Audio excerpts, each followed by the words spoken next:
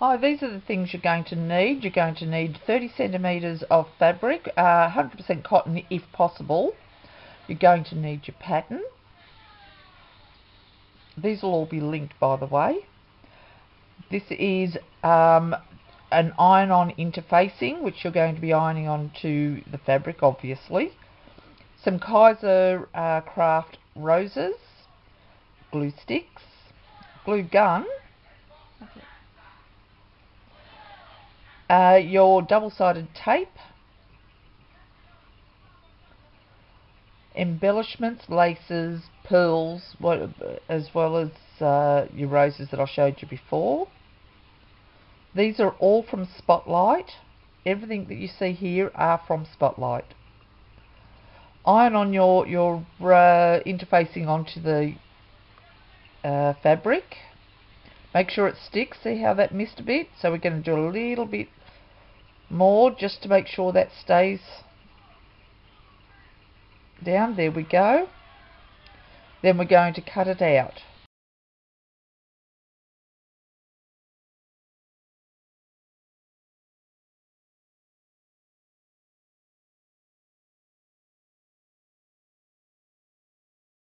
Next we're going to take our double-sided tape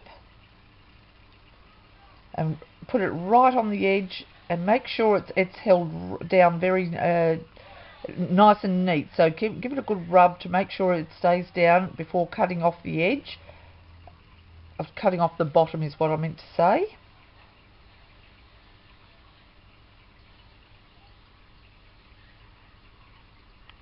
Remove the paper.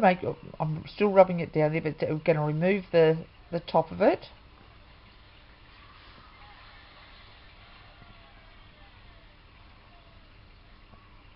That's just the paper we're peeling away now.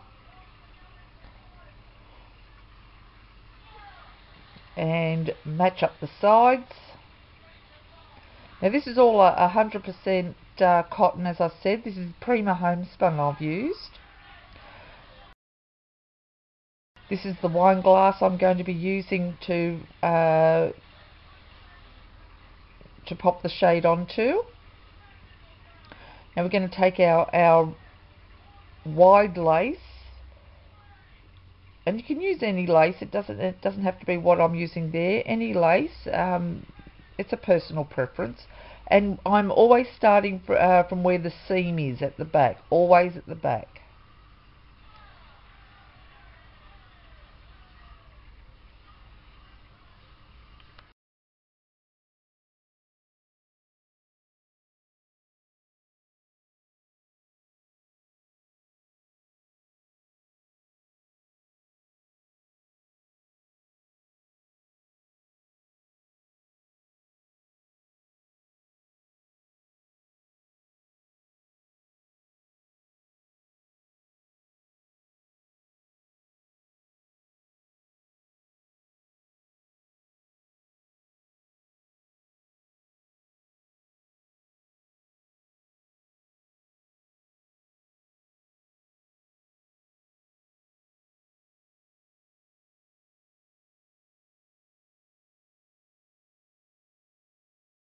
Now we're putting on a small lace, which is very similar to the bottom lace. It's not exactly the same, but it's similar.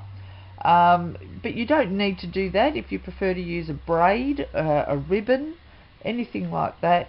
It's just so we're covering up our raw edges at the top there, to give it a prettier look, if you like. Here we go. Now we're going to put a little bit of pearl over the top, at the very, very top. Remember, all of these things that I've got are all available at Spotlight.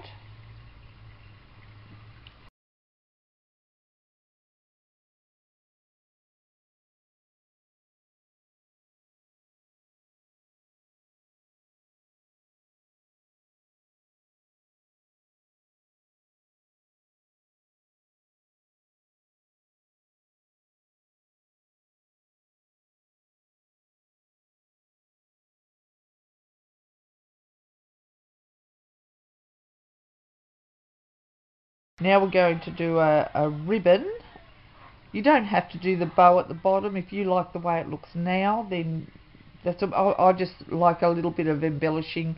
So yeah, I mean, you could do cameos or whatever you prefer, but I'm going to do just a simple bow.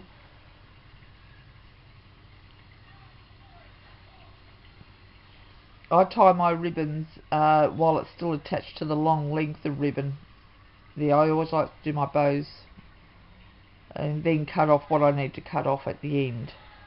As you can see, it was still attached there. I'm just positioning where I want it to be. Now this is on the opposite side of where the seam is.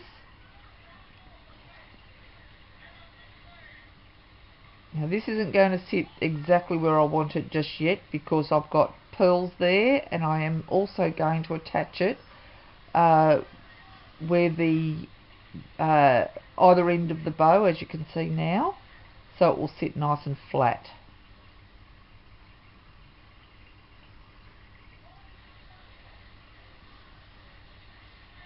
These would be beautiful for weddings or birthdays, or just to have on tables, and just a few little flowers around the bottom.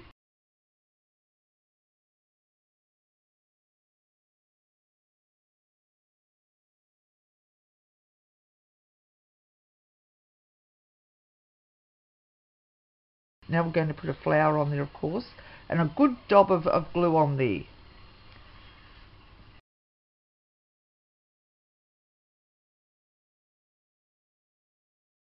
There we go, we're just placing that on there. But weddings and things like that, we're going to place, well, I was going to say, place a battery operated flicker light, which are also available at Spotlight.